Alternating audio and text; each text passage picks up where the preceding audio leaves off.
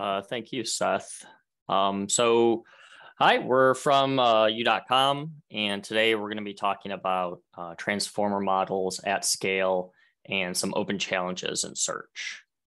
We're your talkers today. I'm Sam Bean. I'm a software engineer at U.com.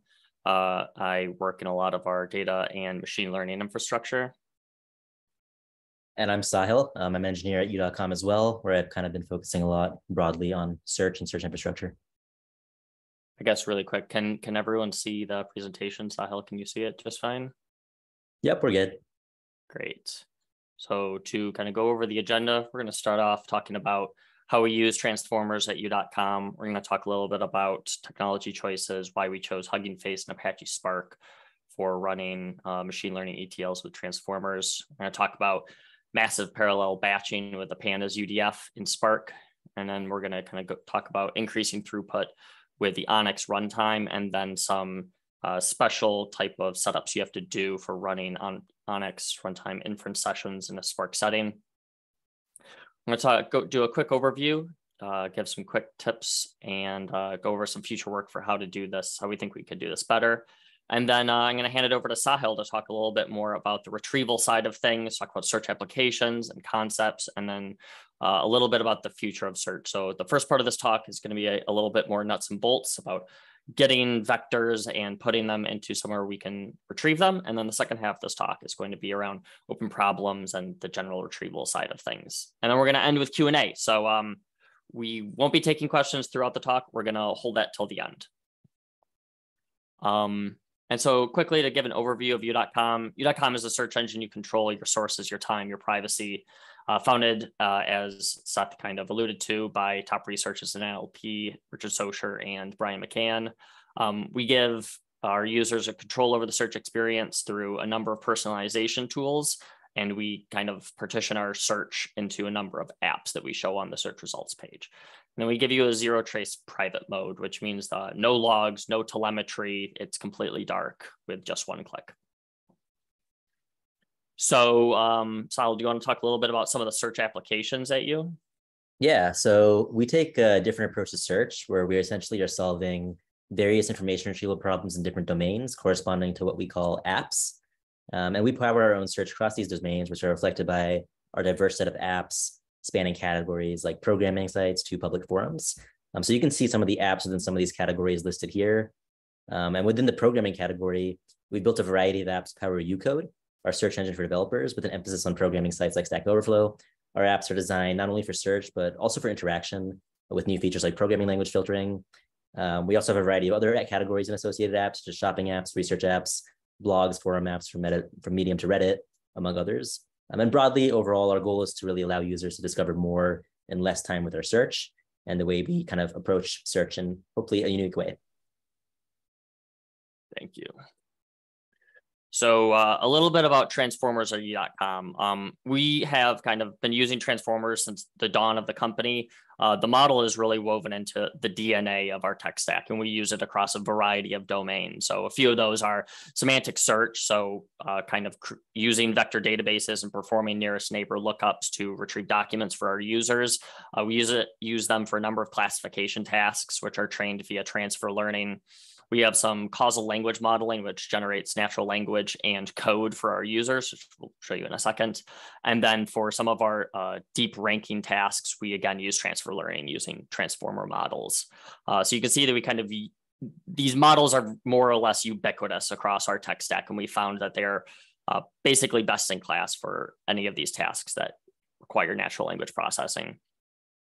So a quick kind of demonstration of some of the generative technologies that were introduced into the site. You can see a few of these kind of code complete apps, specifically for Apache Spark, Kubernetes, and regex. You can input natural language descriptions of what you're trying to do in your code. And we use very large language models to kind of generate the commands that will perform these for you. And so really nice aspect of these is that they kind of go beyond summarization tools, which you might see on other search engines, and kind of customize what the outputs of these commands look like specifically to what your prompt is. So if you're interested in using these types of tools, you can go find them on our site right now.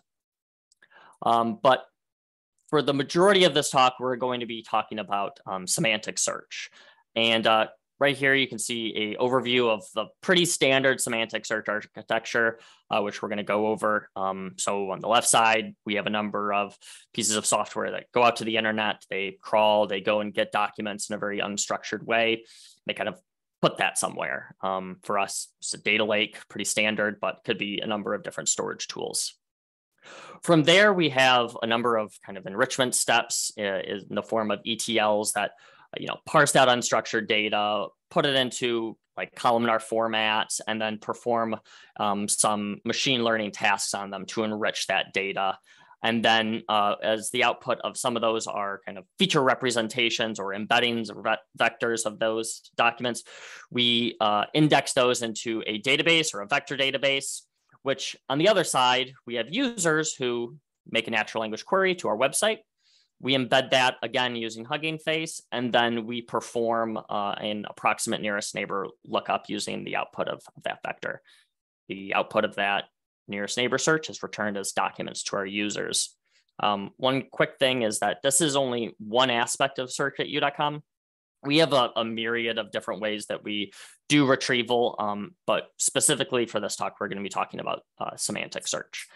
And I know what you're thinking, Sam, this looks so easy. Why doesn't everyone do it? And we're going to spend a bit of the talk going through this box in the bottom left, ETL, and we're going to talk in length at some of the challenges that show up in the process of taking your text data and getting vectors out of them and subsequently indexing them. So a little bit about our technology choices. So why did we pick Apache Spark for our ETL tool? A big thing for us is fault tolerance. Crashes that involve machine learning models like this are really expensive to recover from, which means that if you're not using a tool like this, you have to write checkpointing logic, and that checkpointing logic can be difficult to write. And so we kind of delegate that complexity into Apache Spark. Apache Spark is known for its lightning fast processing time. Using models like this can take a long time to push to get vectors out of. And so we need to improve the processing time so we can process billions of documents and get vectors out of them. And then scaling difficulties, kind of scaling ongoing inference jobs can be a challenge. And so we leverage a number of tools within Apache Spark to allow us to very elastically, horizontally scale these jobs as they're ongoing if we need them to finish sooner than we forecast that they might. Why do we choose Hugging Face? I'd say by far the lowest barrier of entry to using language models, transformers specifically, using the transformers library. Really great APIs and documentation. They have very efficient tokenization libraries written in Rust, and they have a number of really nice auxiliary libraries like the Optimum that allow you to kind of seamlessly take your PyTorch models in Hugging Face and convert them to like an Onyx format, and then run a number of hardware optimizations that can kind of increase the throughput of inference jobs. And all of these together make it a pretty easy choice for us to go with Hugging Face. We're going to be talking a little bit more about the Optimum library and its use and interaction with the Pipelines API in a little bit. But this is how we more or less arrived at these technology choices. And we're going to now talk about how we combine them together to run these machine learning ETLs. To do that, we're going to have to talk a little bit about Apache Spark and the way that Apache Spark does parallelism. And so the first thing that Apache Spark does is it kind of takes all of your data and it breaks it down into pieces that can fit into memory on a Spark worker node. The Spark job is comprised of stages, and those stages are themselves comprised of tasks. The task being the atomic unit of work within Apache Spark. We get these partitions through a shuffle operation, which basically takes all the data and shuffles it, and then maps it to a partition, which are then picked up by a task. And when that unit of work is complete, that checkpoint is logged with the Apache Spark driver node. And that is the unit of kind of fault tolerance here. So if one of those tasks for a partition fail, Apache Spark will automatically retry that. And so this enables a really high level of fault tolerance where you can write your code and just let Apache Spark handle retrying things. And again, when these tasks are finished, that is usually when this checkpointing logic happens. So a few kind of rules of thumb for this portion of the talk is that these partitions are, because if they fail, they have to be retried from the beginning. You might be kind of tempted to say, we're going to make a ton of partitions and we're just going to make them very, very tiny. However, this can lead to a large number of shuffles, which can increase the number of wait time being done by the CPU, which can kind of lower the throughput of your job. And if you don't have enough partitions, then one failure means that you're going to have to retry a very large amount of data and reprocess that. And so we usually aim for around 250 megabytes for each partition. And then as part of that, you can kind of repartition your data, and you can use another configuration option as the SQL shuffle partitions, and make sure that those are more or less aligned. After we've done this partitioning, we need to actually process this data, which we are leveraging the pandas UDF, which basically what this does is once you have your data partitioned, the pandas UDF will marshal your data from the Spark JVM into batches using the Apache Arrow, and this kind of gets it into the Python runtime. We use these pandas UDF because historically, the legacy Spark UDFs, which you would use to just run whatever code you want to, so really tempting to use that as your unit of processing for running your transformer model within. But because those UDFs are row-wise, you end up doing batches of one, which the Hugging Face inference APIs are really meant to do batches. And so this allows you to kind of chunk up the partitions into batches and then push those batches through the Hugging Face model at once. So this system allows you a number of kind of configurable options that you can tune to increase the number of parallelism to max out the throughput of your system. The configuration option here that you're going to be looking for is the max records per batch, which kind of dictates how big those arrow batches that you push through the pandas UDF all at once are. And so you want that to be about as large as possible to maximize your memory. So you can kind of in parallel run those batches and as large a forward passes as possible. For tuning these jobs, as you kind of develop them, you're going to be heavily relying on what's known as the Ganglia UI, which is your monitoring tool for figuring out how these Spark jobs are using their resources. And so as you develop these machine learning ETLs, you usually are going to have that up, kind of making sure that your inference jobs are maximizing the resources on the machine. And so kind of really quickly, what an unhealthy Spark cluster running one of these jobs looks like is this. You can see in the bottom left, that light orange color is the CPU wait time, which means the system is shuffling around a lot of data, trying to push it through your Hugging Face models. And then top right, you can see that we're spilling a lot of memory to swap, which is on disk, which can cause your job to fail, which is because these jobs take such a long time to run, means you're gonna have to restart. And so kind of a healthier look at this is this. Everything is more or less even keel. The system is just sitting here processing. We would love our CPU to be closer to 100%, but this is more or less what you're looking for when you're writing one of these large ETLs, which is just kind of the whole system is spending all of its time just processing data. So this is kind of like an overview of how to maximize your parallelism within Apache Spark. But if you need your jobs to go faster, if you're not getting the throughput and processing enough of those documents in your machine learning ETL, then really the only recourse you have is actually improve the throughput of those pandas UDFs, which are actually running your inference code. And so the next part of this talk is going to be about kind of how we speed up those pandas UDFs, mostly around converting the inference within those UDFs, which I guess I should have said this earlier. UDF is a user-defined function, basically allows you to run user code within the Spark MapReduce framework. And so the way that we do that is via the Onyx runtime. So quick overview, Onyx is the open neural network exchange. And so this is a file format for neural networks, which allows you to kind of serialize out a neural network and then run it on a number of different hardware devices. On top of this, Microsoft built the Onyx runtime, or ORT, which is a machine learning runtime which leverages Onyx to run kind of optimized inference jobs. And we've seen regularly about 2 to 3x speedups of using the Onyx inference compared to a PyTorch model, which is what Hugging Face uses under the hood, unless you're using the TensorFlow API. And so Hugging Face gives us a number of tools via the Optimum library to kind of take our PyTorch transformer model and convert it to Onyx for use with the Onyx runtime. This is done via the Optimum library. And the really nice thing about this is that the go-to API for doing inference within Hugging Face is the Pipelines API.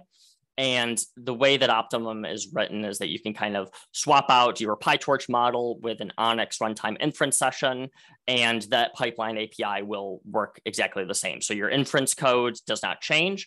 However, you get a large amount of throughput increase using the ORT models. On top of this, I said before that you can get about 2 to 3x speed up running on Onyx runtime.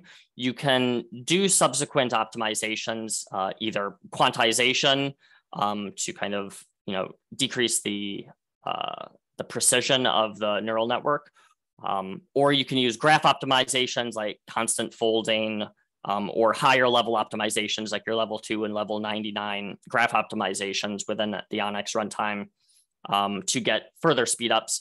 However, quick call out there is that if you are using a level 2 or 99 graph optimization in Onyx runtime, those are hardware dependent.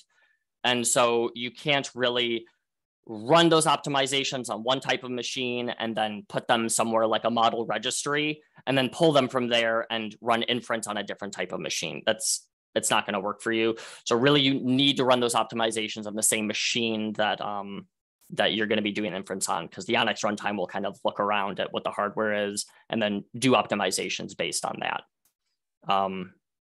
And so what you might be thinking is that this is great. We can use the same. Our inference code doesn't have to change. Our Spark code doesn't have to change. We just swap out for Onyx and we put that in our UDF and everything is going to be great. We get 3x speed up and we're going to go about our day. But there is a bit of a snag.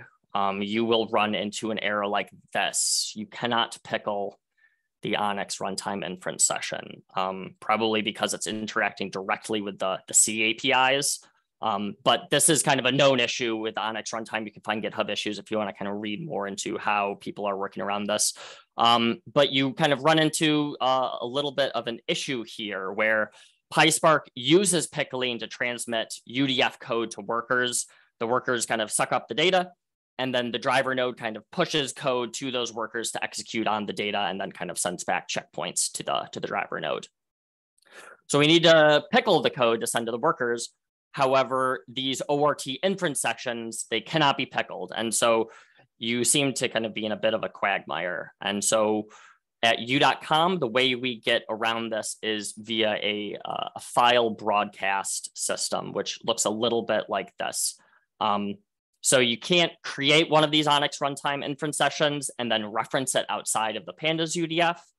So really the only way to get around that is to kind of construct that data structure within the Pandas UDF. And so the way that we do that is that we load our Hugging Face model from the Hugging Face hub. And we do our Onyx conversions. We run either our quantization, our graph optimizations on the Spark driver node, which produces our quantized or optimized Onyx file. And then we use the Spark add files API to kind of broadcast that down to the worker nodes.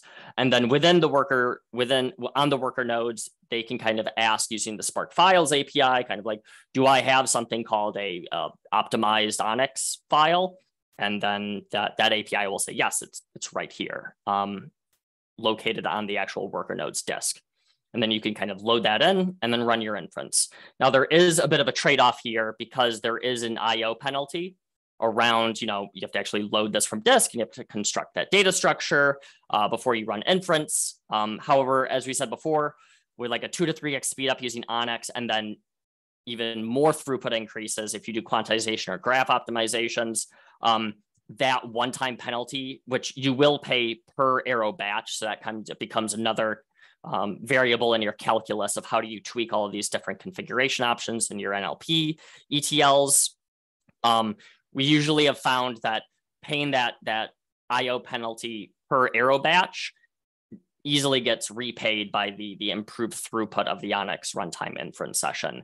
And so we use this type of system like this, where as part of the startup, we create our machine learning artifact, broadcast it, and then within our user-defined functions, we load that in, process the data, and then repeat. And this works really great. We have kind of the improved throughput that we were looking for. Past this, really the only way to kind of improve your optimization or your throughput on the ETL is to kind of increase the number of workers, or to find ways to kind of do better Onyx optimizations based on your hardware, or find better or more conducive hardware for your model. And so kind of to get a little bit into the code, give you a little taste of what this looks like in code.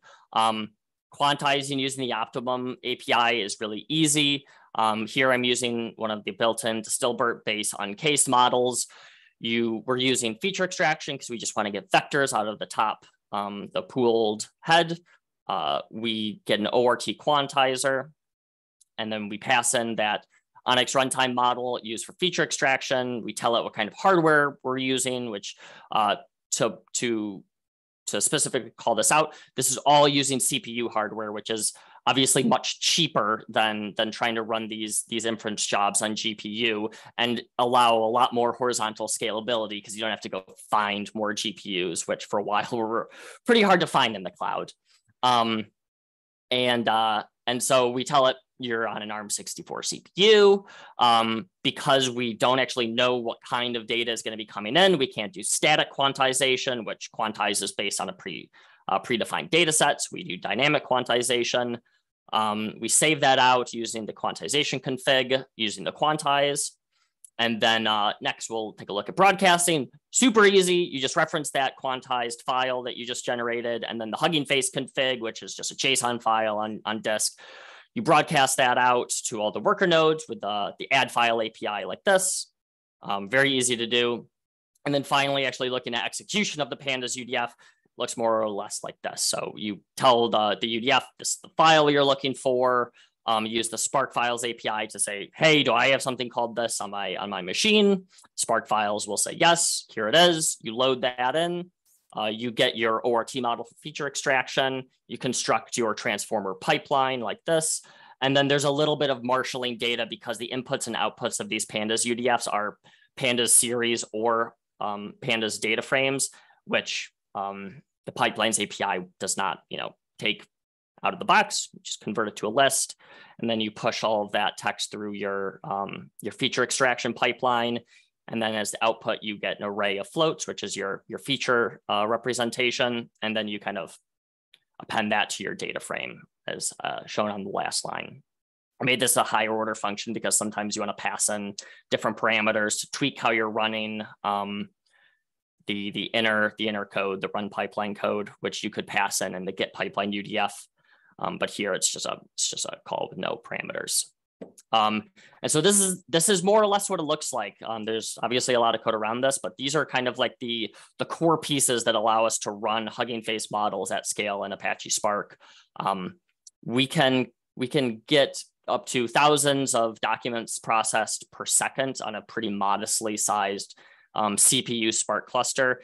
And the nice thing about this is that because of the horizontal scalability, if we 10x the cluster size, we could 10x the number of documents that we process up to tens of thousands of documents per second, which allows us to process through billions of documents and get feature representations out of them all.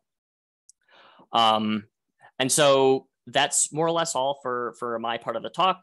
Quick overview. We use Hugging Face for the easy to use APIs, access to state-of-the-art models, and some of the auxiliary libraries like Optimum for neural network optimization. And we use Apache Spark for massive parallel compute, specifically using the pandas UDF so that we get access to batches within those UDFs, which we can push through our transformer model. There's a ton of different configuration options to maximize the parallelism and to make sure that you're consuming all of the machine resources. Use Ganglia a lot to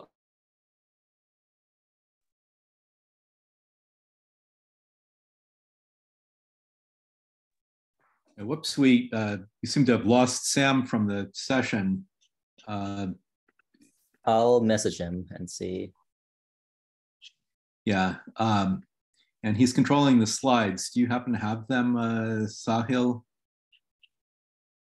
Yeah, let me message him to see if I get the updated copies. 1 second. Okay, sorry about that. He was doing the summary, but yeah. No idea what went on there. Okay, I see Sam back in. Let me promote him to panelist. We're in webinar mode in case anyone didn't know. We have 119 attendees in addition to the speakers and me, and this helps us avoid confusion. So Sam, you're gonna need to restart your share. Yep, I'm back. Yes. I don't know what happened there. My computer couldn't take the awesomeness of this talk, and so it crapped out on me. And so where I left off is that use Ganglia liberally to maximize those resources. If you need extra throughput, using Onyx conversion, even though you have to jump through some hoops, can help to increase the throughput of those jobs. Using quantization or optimization can help even more. There's a ton of different options around quantization and graph optimization that the Optimum library gives you access to. Some tips and tricks. Usually I would start with small models for these jobs. If you start with like a 1 billion parameter neural network, it's going to be harder to tune than starting out small. So Deberta V3 extra small is a model that I would highly suggest using. It comes out of Microsoft. The research is really around how to get the most out of less. So this kind of performs on par with some of the larger BERT models, but it only has like 20 million parameters. Tune the number of partitions and the max records per batch to kind of maximize your parallelism. And Ganglia is going to be your best friend when you write these machine learning ETLs, because they can be kind of finicky to tune. And then if you aren't satisfied with the throughput, there's tons of different Onyx neural network optimizations. I invite you to kind of try them all out. In the future, I think it's possible that replacing the Onyx runtime with the Tensor runtime, which comes out of NVIDIA, could give even more throughput. It's known that if you're running on GPUs, if you ever wanted to move to a GPU ETL, TensorRT is going to give you better performance than the Onyx runtime. And then an auxiliary to this is using CUDF, which is a library that comes out of rapids.ai.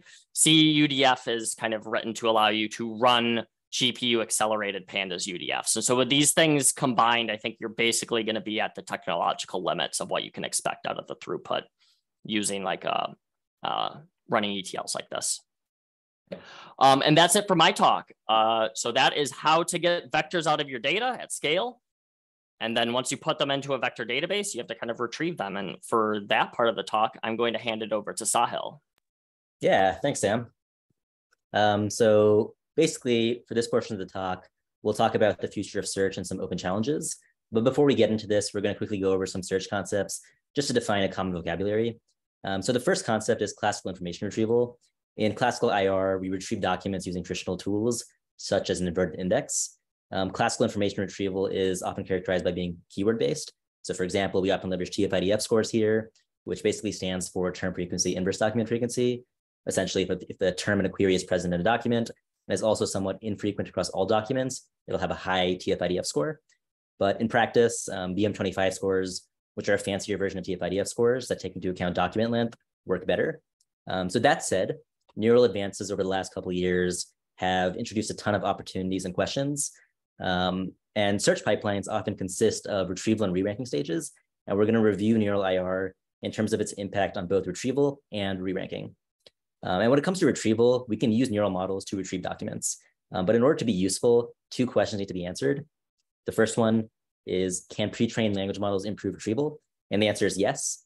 So we can get around some of the limitations of classical IR as keyword-based approaches sometimes fail to capture semantics. And there's been kind of an explosion of research here, as you all are aware of, and kind of Sam touched on as well. around kind of natural language processing and modeling and embeddings.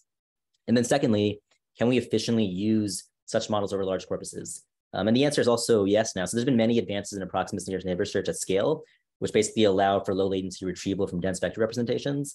And this is kind of, Sam talked more in the nuts and bolts of kind of how we go about doing this. But basically the idea is we embed a query and we embed each document and we can very quickly find similar documents to the query. And I think, yeah, and there are also a variety of open source initiatives as well as companies that can abstract this infrastructure, which is kind of nice. And I think it's going to be kind of leading to a lot of change in how people kind of deploy search at scale in the coming years. And then next, we can likewise, oh, sorry, Sam, if you stay on that slide, we can likewise use neural models to re-rank documents. So this is the second stage in the retrieval re-ranking architecture. So assuming we've retrieved K documents, we can generate a score for each query document and then sort documents by score. Of note over here is there's a trade-off between latency and quality. So on the one side, there are a bunch of low latency approaches that leverage representation-based similarity methods, such as biencoders. So these can take advantage of like approximate nearest neighbor search. The idea here is that you embed the query and documents separately, so you can do them. You can basically embed all the documents offline or beforehand. And on the other side, there are higher latency, but generally higher quality approaches that pass both the query and document through a transformer together, allowing what can be called all-to-all interaction. So this is expensive because you're pretty much passing every token in the query and document through every layer of a transformer. But when fine-tuned, it can be a very powerful signal. And then in the middle, there are some relatively newer approaches, such as latent interaction. So this term was introduced by Omar Khattab and Matej Zaharia from Stanford in their work on Colbert, which generates the relevance score by embedding the query and then using cached embeddings for tokens from the last layer of a transformer for documents. And the idea here is basically that we can still approximate all-to-all interaction without passing each token in the query and document through each layer of a transformer by essentially caching the embeddings from the last layer of the document. And there's also other approaches to represent query document similarity on the spectrum, for example, using convolutional neural networks, but these are less commonly used now. Cool, so now that we've kind of established some terminology, given our experiences building our own search, we would identify the following opportunities and challenges for the NLP and search community. So this is non-exhaustive, but generally rooted in the problems that we face. So we'll touch on, and this is going to be me mostly just posing questions that we've been thinking about and how we think about these questions related to semantic search, combining classical and neural information retrieval, learning, benchmarking, multimodal search, and kind of the role of generative language models. So when it comes to semantic search, which again, we talked about earlier, like our use of semantic search has raised the following questions. So one is, how do we embed long documents effectively? So there are some models with larger token limits, but many models like BERT, for example, have 512 token limits. So this is kind of something we need to grapple with, especially when we're trying to kind of do the best search we can do. So there's a couple of options here. So option one is we can represent the document with one vector, either by embedding the most representative text. This can be something like a title or some summary, or merging vectors across chunks. So this could be kind of chunking the document using various techniques and then merging the vectors for them. And then the option two is we can represent the document with n vectors, where n can be the number of sentences or paragraphs in the document, for example. So option two is going to be more expensive than option one, which brings us to our next kind of point and question, which is how do we navigate the trade-off between quality and cost? And there's a bunch of different variables that drive cost, and we'll kind of go over a few of them. So one is the number of vectors. So the more vectors that you're going to index, the more expensive it'll be. The second would be the size of the vectors. So the more dimensions that your vector has, the more expensive it's going to be as well. So for example, using 768 dimensional vectors will be more expensive than 396 dimensional vectors. And then lastly, this is kind of more of a, maybe like a hidden cost, but it actually does come into play, would be the number of concurrent experiments. So oftentimes when we're kind of building search, we need to kind of experiment and benchmark it. And often we do need to index kind of all the documents into some type of semantic cluster in order to kind of have some way of experimenting quickly. And the number of concurrent experiments can also increase the cost by a certain factor. Which leads us to kind of the next question, which is what are the best methods for training embeddings and kind of experimenting here? We find that fine-tuning is often necessary in certain domains.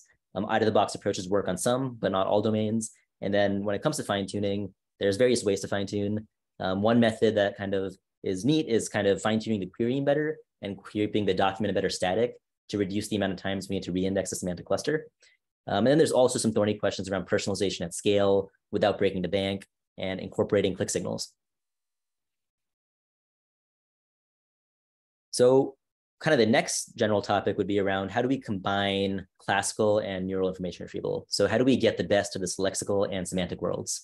So generally lexical and semantic search work quite well together as complements. So again, lexical being kind of the more keyword-based approach, and semantics being the approach that takes into account the semantics, so using like neural models, et cetera, for embedding documents. But that said, there are some challenges when blending the results together. So one of them is, how do we unify the features from different approaches? When we're doing lexical search, we're getting signals like BM25 scores, but when we do semantic search, we're often getting signals like vector similarity scores, often the output of kind of cosine similarity or dot product operations. And then we kind of need to unify them somehow in order to do the re-ranking stage. So there are ways in which we can kind of retrieve semantic signals for the lexically retrieved documents and then the lexical signals for the semantically retrieved documents. But then again, this adds latency. So depending on your search application and your use case, that added latency may or may not be worth it. Which kind of brings us to kind of the next approach, which is heuristic re-ranking approaches. So the heuristic re-ranking approaches often work well, but we need to contextualize it to the domain and other factors. So for example, we could put all the semantic results at the beginning if we have a good model, a high threshold, and strong filters on our semantic cluster. But there may also be situations which we know we should put at the end if we know keyword hits are relevant and we need to boost recall for more semantic queries. So this is often very common in e-commerce, where if somebody searches for a specific product name, I mean, it's probably going to be very precise and you want to show that at the beginning, but oftentimes users will kind of use more ambiguous language, in which case using semantic search can help fill in and increase the recall overall for the user.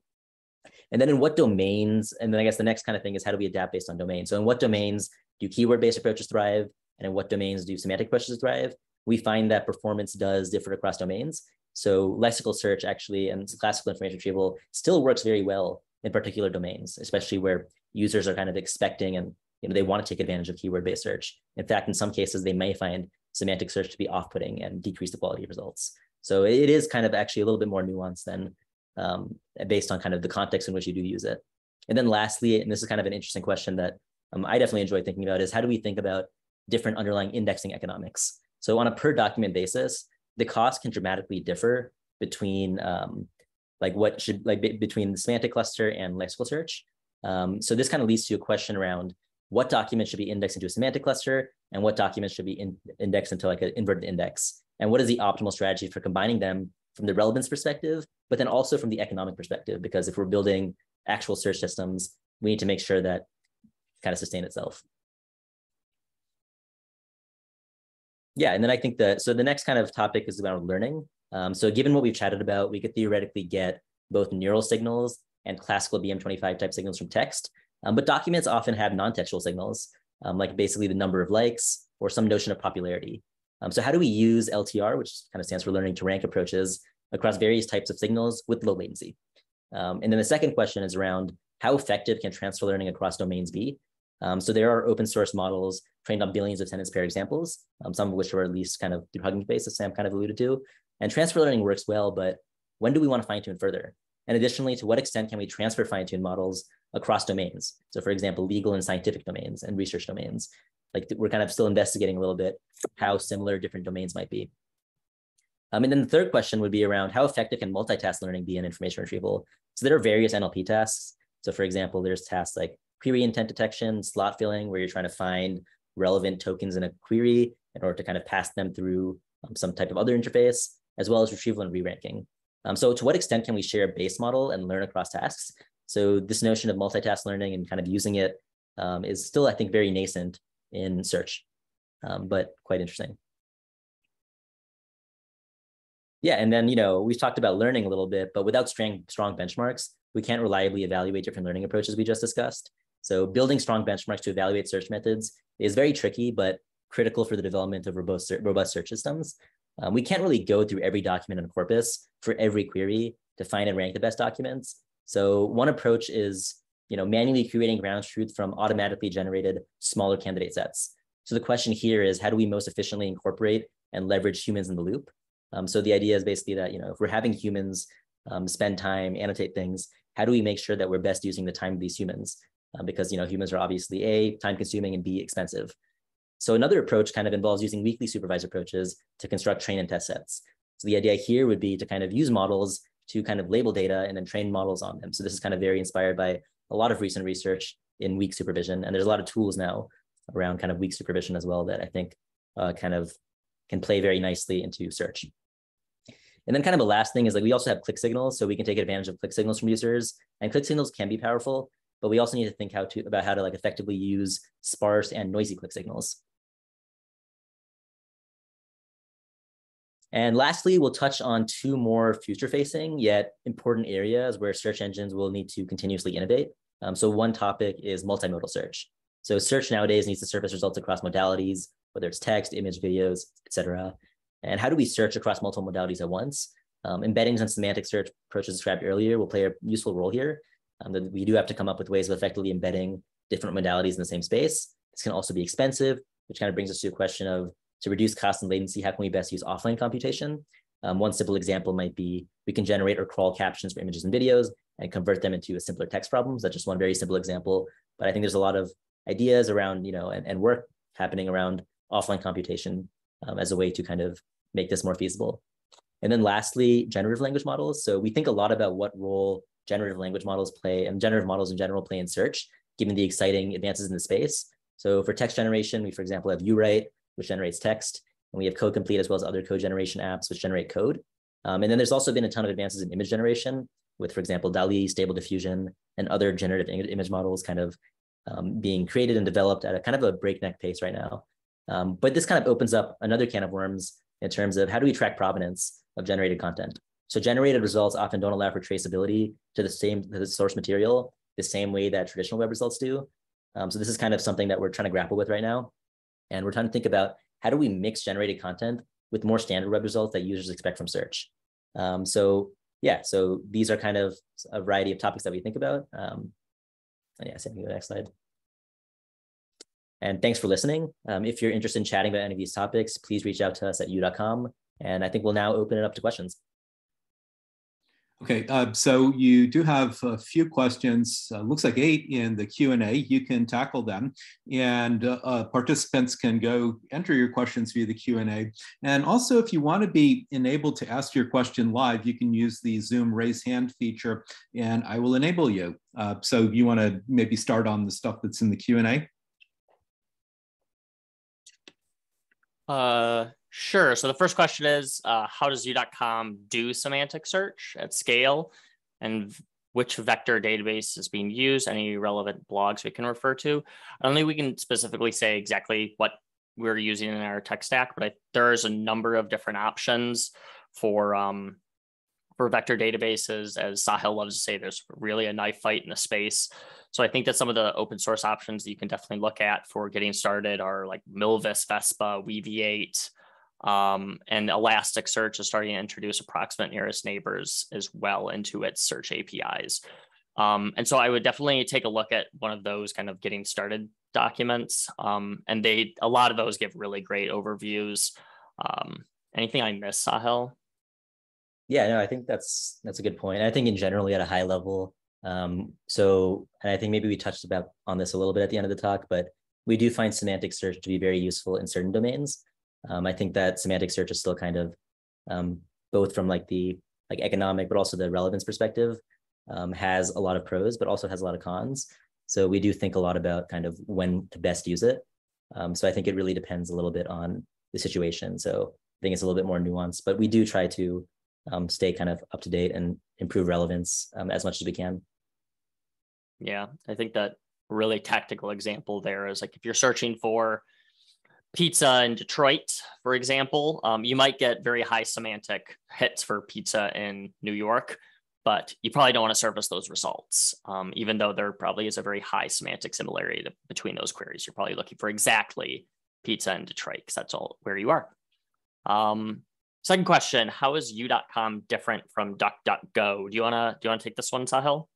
Yeah, sure. So, I think that we're kind of taking our own our own approach to search. A lot of it is kind of based on, if you use our interface, you'll kind of see it's very different in terms of how it looks, but we have this idea of apps within u.com, and eventually we're kind of coming up with this idea of the open platform where other people can kind of add their own apps to u.com. So we're really trying to create a open system. But like DuckDuckGo, we do kind of respect DuckDuckGo's stance on privacy, and we kind of strive to, be private as well. I think DuckDuckGo is also a great product. And they have a very strong focus on privacy, which is kind of also been inspirational for us. Yeah. And then I think go for it. Go ahead. You can go ahead. So it says, how do you evaluate the search results? Do you have a set of test queries? What is the measure being used? So in terms of how we evaluate search results, we can't go into too much detail about exactly how we construct the set of test queries, but I can talk about some of the measures. I think we're very uncreative right now when it comes to kind of measuring search. We're kind of using a lot of the standard benchmarks.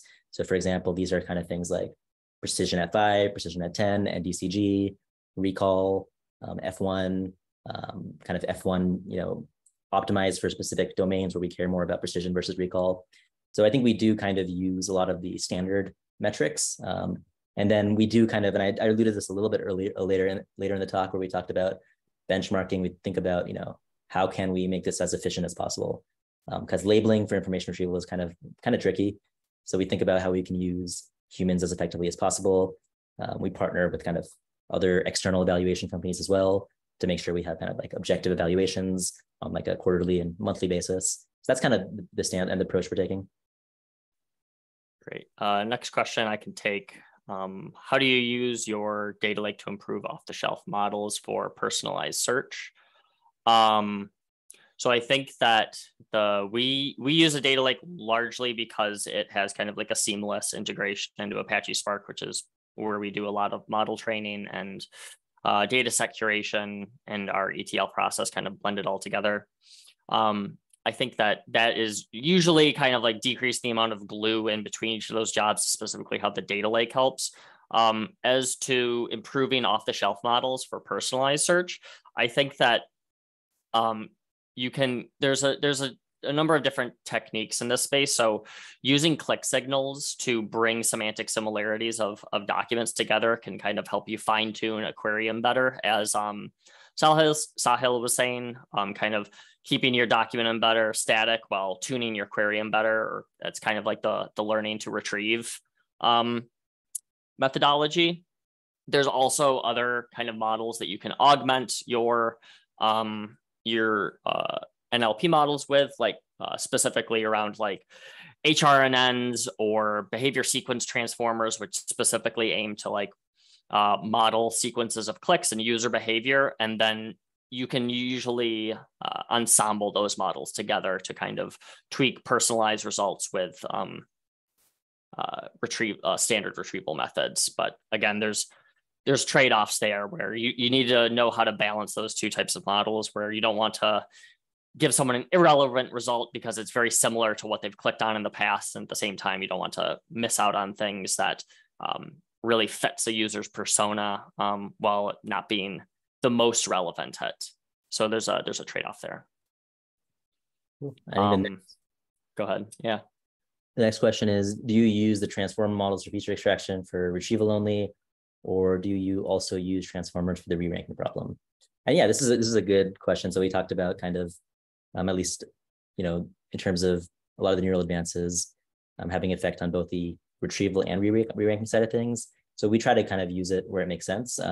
Again, it kind of depends on the specific task and domain we're kind of encountering, but we do use transformers for kind of re-ranking as well. And we think about how we can use it. But I think one thing to say about re-ranking is we do care a lot about latency. So as a search engine, latency is quite important to us. If you kind of have, depending on your latency constraints, you may or may not be able to kind of really use a lot of powerful models. So for example, there was a recent paper out where they used T5 for re-ranking, and I think they showed that it significantly improved the results. And again, that probably adds more latency, and maybe it's okay for some cases, maybe not for others, but we're also thinking about how we can kind of make this as fast as possible. If you're interested in reading more about that, there's a lot of awesome talks about like the cascade system, which is usually like BM25 retrieval systems, which cascade into a BERT re-ranking system. So I would definitely encourage you to go read about some of those. And again, learning to retrieve is really great in that space as well. Next question is, does U.com have a search by voice feature? I think the answer is no. Yeah, the answer is no right now. The answer is no. How do you deal with the problems of re-indexing documents that change very frequently? That's a Saahil question. Yeah, this is a great question. And this is a tough one because re-indexing documents very frequently has kind of there's really two things that we have to think about. So one is latency on the overall system. So oftentimes when you re-index into a cluster, it can slow down search. So we're still thinking about how we can best create setups where we can still re-index frequently, but keep search kind of very fast. So that's kind of one challenge. And then the second one is around kind of cost. And, we have data pipelines, but as Sam mentioned, like these data pipelines, we have to keep them running. They cost some amount. So we have to think a little bit about that as well. So basically the answer is that we really try to look at the user, and all the choices we make are rooted in what we think is necessary to create the best experience for the user. So for example, for maybe like news cases, we may want to re-index very frequently. So if there's, for example, some trending search happening, we want to make sure that we are able to capture that. But for many cases, like for some documents, they don't really change that often. And these corpuses, it's okay for them to be re-indexed a lot less frequently. So we try to just basically root it in what we think will best help our users kind of be more efficient. Yeah. I think there's also ways to get around that, around kind of ignoring some fields but this becomes very domain specific and takes some handwritten rules for example, upvotes on certain documents might be able to be ignored if you're not using them for popularity signals in your retrieval or ranking. And in that case, you can kind of like not re-index those. But that again takes a human in the loop to kind of write that code. The top question right now is, you mentioned semantic search. Do you use any semantic enrichment, knowledge graph, and KG embeddings to enable semantic search capabilities? I'm not super sure what semantic enrichment is, but we do kind of use transformer models to add things like add things we know about the underlying query for those types of types of data.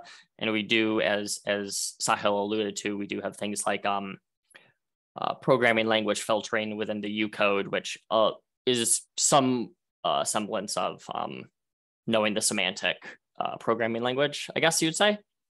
And we do enrich our documents like that. Yeah, and I think you mentioned schema.org. So yeah, we do think schema.org is pretty neat. So that's kind of very useful, especially at the parsing stage for parsing documents. So I guess we do a little bit of, depending on how you define semantic enrichment. Yeah, in fact, semantic enrichment, an example could be extending the search to synonyms. Yeah. Okay, yeah, see, so I think like basically like types of query expansion, et cetera. Yeah, we think a lot about that. So we do, we do, I guess in that case, think about how we can best, transform the query, expand it, et cetera. There are, unique flavors of challenges over there. But yeah, I think it's an important topic. Yeah, the question has a few other parts. To use knowledge graph, we do have notions of kind of like having metadata stores that we can kind of match on, which is sort of like your knowledge graph. For scaling out, could you have replaced Spark with Kafka using streaming technologies like Beam and Flink? You could. I think that's a really good call out if you wanted to do like real-time indexing or real-time inference. If you had like streaming crawlers and then you have streaming inference jobs, you can definitely conceptualize your data lake as a Kafka stream, and that batch ETL could become a streaming ETL, and then running that model in a streaming fashion you could definitely do something like that. If you do it, you should definitely hit me up. I love Beam and Flink and all those technologies, so would love to see something like that. And for neighbor search, did you consider tools like Phase or Milvis for vector searching? Did we, Saahil? Yeah, so we can't comment too much on the specific tools we're using, but yeah, I mean, we've definitely looked at kind of all the options. So there's, as like I think we alluded to, there's a lot of very good open source options right now, as well as like companies that have focused on this. I think Sam had mentioned a few, like Weaviate, Pinecone, Milvis, Face. I know Annoy is another library. So there's like a ton of, there's a lot going on in this space. And yeah, we've definitely, I think our philosophy in general is we want to we're a small company, so we want to kind of build where it makes sense, but also partner where it makes sense. And that's kind of how we go about things. Cool. I think the next one is another Saahil question, it looks like. How do you solve the search term highlight problem with regard to semantic search, since the query and the terms in the document may be expressed differently?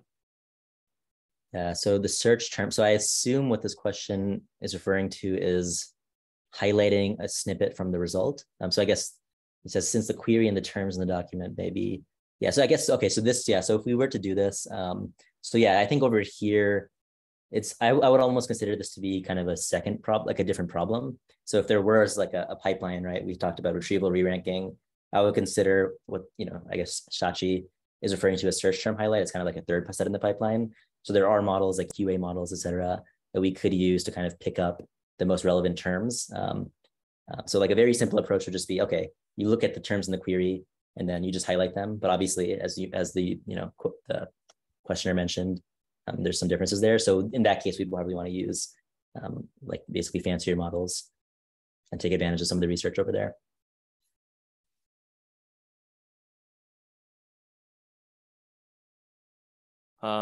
Next one.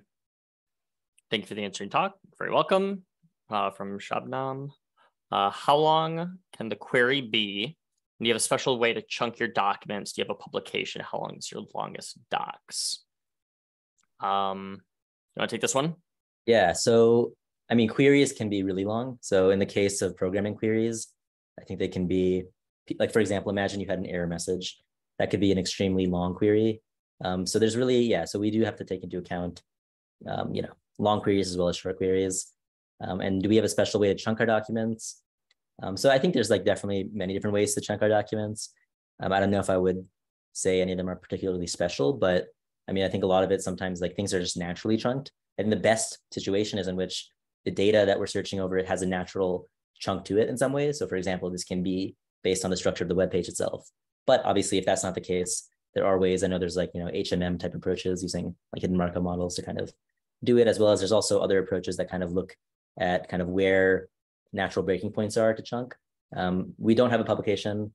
And then how long is your longest docs? So our longest docs can be very long. So for example, we have a Stack Overflow app that you can use, and you can actually see if you look up like a coding question, you click open side panel, you can see kind of a lot of the information that we have indexed ourselves in the Stack Overflow app itself. And you can see that these are not only questions, but also a lot of answers from different users.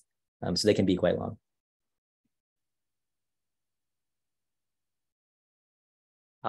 Next question is, what is the most effective document embedding in your experience? I think the answer to that one is largely going to be, it depends. As Saahil said, we see that the performance of a lot of these methodologies changes based on the domain.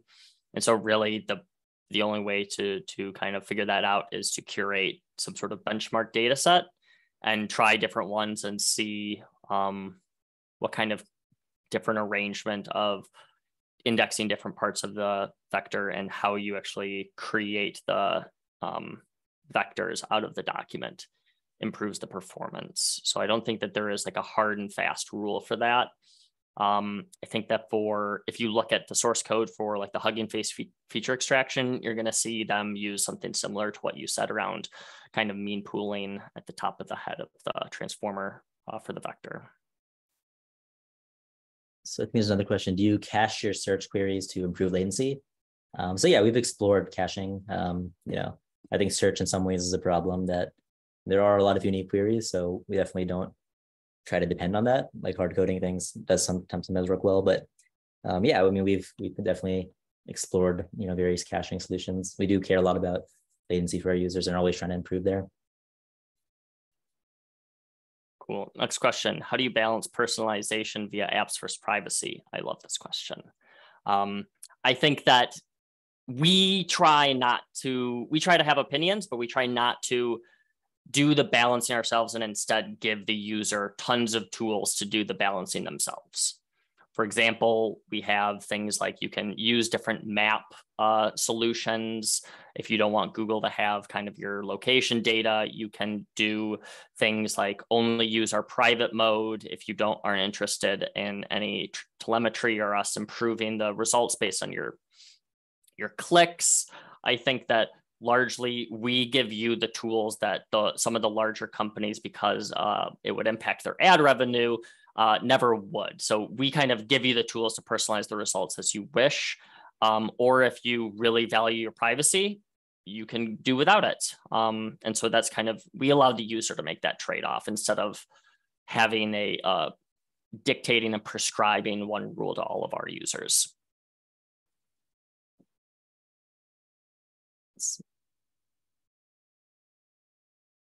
use knowledge graphs? And if you do so, how do you use it with neural retrieval?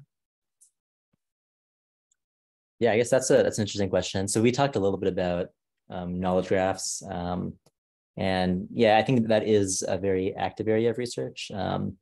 We have explored this, and we do think a lot about where knowledge graphs make sense. So for example, some things naturally are knowledge graphs. So for example, like if you look at like entity search and you're kind of trying to learn about somebody like Barack Obama, there's a lot of like, properties there, and knowledge graphs make sense.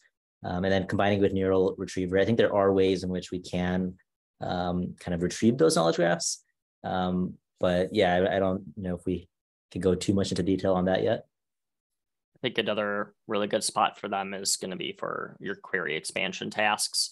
So if you have a knowledge graph and you get a hit in it, and you have a number of metadata fields, you can attempt to, within latency constraints, use those metadata pieces that you get from the knowledge graph to do subsequent retrievals to enrich the results that you're presenting. So those are a number of different ways you could use a knowledge graph with neural retrieval. So it says the data sets that these models are targeting at are mainly search queries. Does U.com index documents being searched? So as this is yeah, maybe I'm not fully understanding the question, but I'll take a stab at it. So when the data sets that these models are targeting are mainly being searched. Yeah, so we are targeting, I mean, we are a search company. So most of our, like we are focused on what like user search queries might be.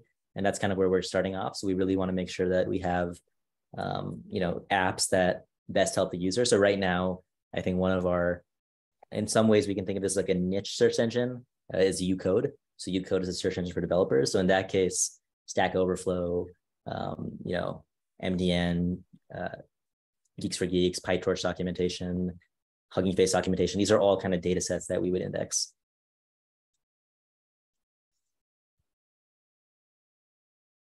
And then it says, have you thought about getting feedback from users to measure the relevance of search results? Yeah, this is a great question. I know Sam probably has a lot of thoughts. If you look at each of the apps, we do have a thumbs up, thumbs down button. So we're trying to definitely allow users to provide their feedback. And yeah, it's definitely, and again, this would be in our personalization, like personal mode. So in private mode, we definitely make sure that we kind of don't kind of store click signals, et cetera, because we do want to take and respect users' privacy. But in the personal mode, we do try to use feedback. And I'll hand it off to Sam. Yeah, so I think that we get a lot of, so if you know in personalization algorithms, there's kind of like a difference between explicit evidence and implicit evidence. We allow the users to kind of give very explicit evidence for personalization via thumbs up and thumbs down, which we use as very hard rules in ranking. And then we also use click signals as kind of our implicit evidence. But I think that largely we gauge via just the amount of people who use the website as kind of large North Stars for how we're doing. Yeah. So go ahead. So one of them says, if the embedding size is very large, what methodology do you use to reduce its size apart from using a smaller model for semantic search? And this would be techniques like quantization, and Sam kind of talked about the optimum library. So yeah, I'll let you kind of go into more. So we don't do anything right now to kind of reduce the size. I think you could use pretty standard things like PCA or autoencoders to do your kind of dimensionality reduction, pretty standardized tools. But one thing that you're going to keep in mind, that you have to keep in mind, is that reducing the dimensions is going to mean re-indexing. And so if you want to do dimensionality reduction, you're going to want to think about that up front, because it's a real hassle to try and re-index billions and billions of documents. I think that it really goes, I think that what you alluded to is probably your best bet, which is to use the correct size model and to try and get away with the smallest, with the least features extracted as possible, and use that instead of going big to start. I would go small and then improve until your search results kind of taper off. You're not getting anything better in your benchmarks, and then stop. Ed asks, were all challenges with Spark related to parallelism and partition/shuffling strategies? If not, what were some of the other challenges you encountered? Yeah, so I think that long running jobs and timeouts related to kind of driver doing health checks on workers can be a challenge, especially if you have jobs that run for days. And so I think that those are kind of tuning the number of partitions that you have. And so kind of using those rules of thumb of keeping partitions between 250 megabytes and a gigabyte is really good. But also just trying to figure out, I think some of our auto scaling issues were also pretty challenging, figuring out how to auto scale and when to do that versus just kind of like eating costs up front or eating costs by wall clock time. Says, how do you measure relevancy for you.com? Any methodology or tool recommendations? Yeah, this is a great question. So I think that we definitely do think a lot about measuring relevancy. These were some of the approaches kind of mentioned in the benchmarking. So again, one being, can we kind of use like can we somehow get a smaller set of documents? This could be either using kind of our own approaches and then kind of using humans to re-rank them. So I think that measuring relevancy is one of those things where we do find that humans are still useful. So we definitely do rely on kind of most efficiently using humans in the loop. But at the same time, it is also good to have automated approaches that we can very quickly do to keep iterating fast. Any methodology or tool recommendations? Yeah, I think the methodology would be to try to make sure that if humans are annotating, you're doing it in a way that makes it so that those test sets last. So for example, it might be really easy to come up with like a human task where they look at your search results and then they just simply say whether or not it's good or bad. So that's kind of a very expensive use of humans because it's kind of specific to the results you provided. So if you kind of if you altered your algorithm, you would basically need to kind of use humans again to kind of see how it's benchmarked. So coming up with like independent sets and then allowing yourselves to generate different approaches and then benchmarking, that's like the broader methodology that I would recommend. Tool recommendations. Yeah, honestly, I think we've also kind of spent some time building our in-house tools. I don't know, like there are, I guess when it comes to relevancy, I think a lot of it is really more in the labeling than the tool. I don't know if the tool is really the bottleneck, at least for us.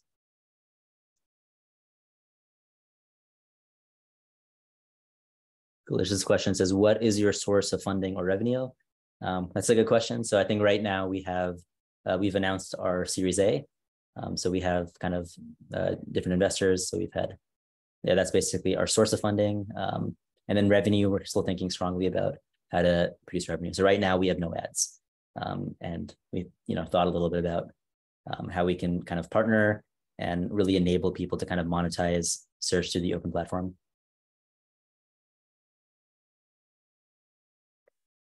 It says, how do you create? Oh, sorry, go for it, Sam. Do you want to? No, you take it away. It says, okay, I'll start with the second one. How does your IR approach understand the semantics of the data being searched for? Because all your approaches are limited to ML probabilistic base, which is only going to be limited to data information, but not into knowledge. So personalization, semantic search will all be fairly limited. Yeah, that's a great point. I think the approaches that we described are not taking into account personalization. But I think there are ways of doing it. And I think one area this could live would be, there's different areas where it could live, but a lot of it will probably live in the re-ranking stage. So when we re-rank, we can probably take into account a lot of the users, like knowledge about the user. But then at the retrieval stage, that's also an interesting place, but it becomes a little bit more expensive because then you need to kind of think about how to index things per user.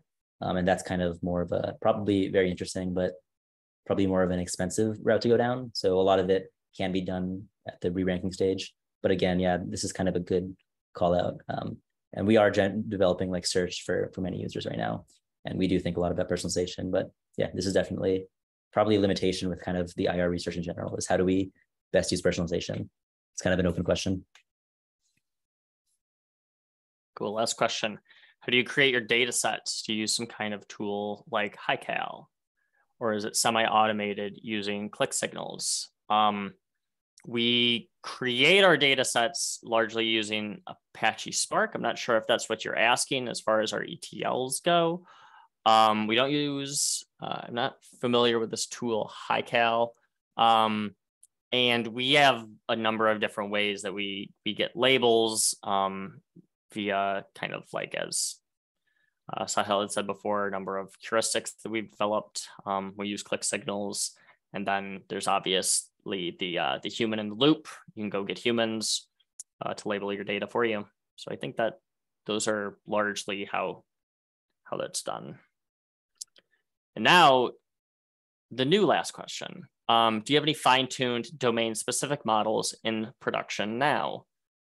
Not sure if we can get into specifics around that.